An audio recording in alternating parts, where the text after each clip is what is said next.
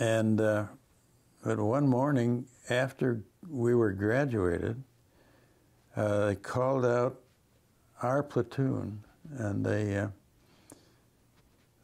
told about 15 of us to report to the orderly room, and we did, and we were shipped to Ohio State University under orders, and they put us in a hall that they had to vacate women from that hall. I don't imagine they appreciated it, but we took over that hall, and we had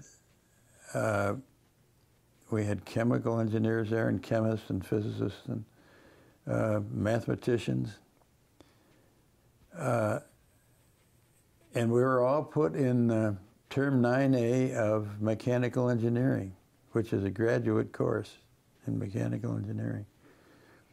And I either volunteered or was selected to go to the Captain Grochin, who occupied a place in that dormitory. And I said, "Sir, permission to speak." He said, "Go ahead, O'Rourke."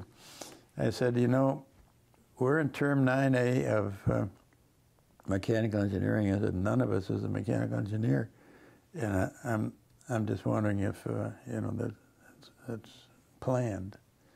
And he didn't answer the question exactly. He pulled a folder over in front of him and said, "O'Rourke, do you guys want to go back to Camp Roberts?"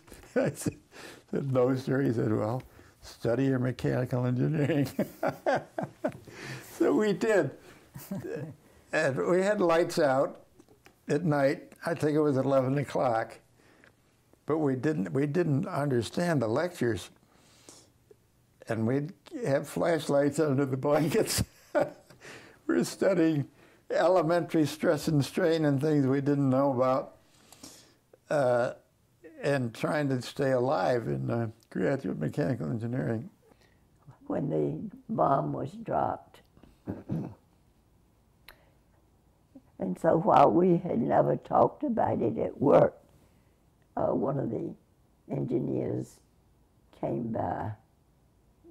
I was going to go on vacation with a friend. We were going to go to Washington for a week.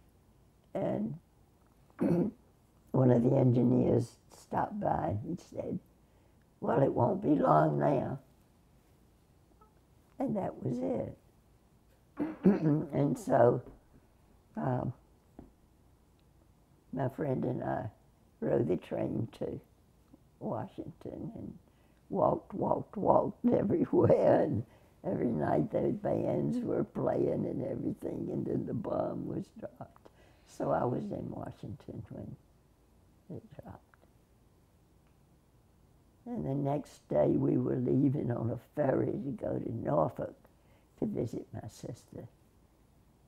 And we get on the ferry and everybody's talking about this. And one woman says, "And nobody knew about it."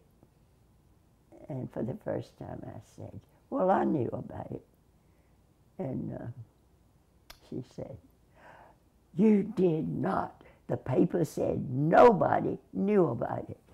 And I thought, I wonder how she thinks it got made. But I didn't argue with her.